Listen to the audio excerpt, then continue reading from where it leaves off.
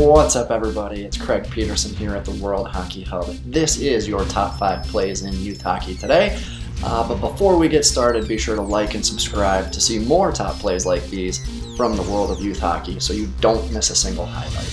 Let's start things off with number 5, coming from Czech's U15 Pilsen Wolves in a game against Red Bull Salzburg.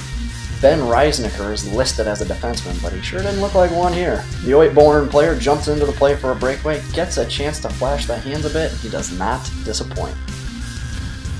Number 4 comes from Svensk Hockey TV on Instagram. This is Varmdo's Jack Stromsholm splits a pair of Ledingo Vikings defenders, then has to go between the legs for the finish. Not a bad celly for the Swede either.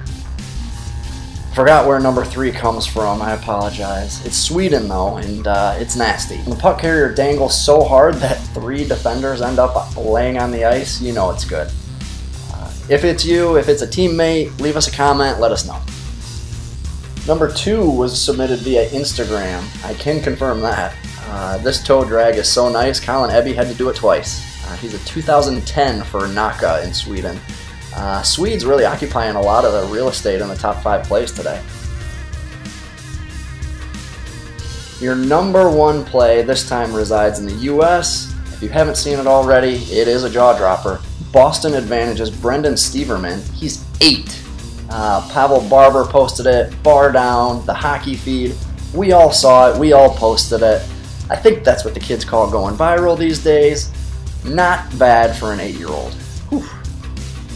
That's today's top plays. Think you've got a top play? Be sure to send it to us. Just tap the link in the description and you could be in the next top 5 plays.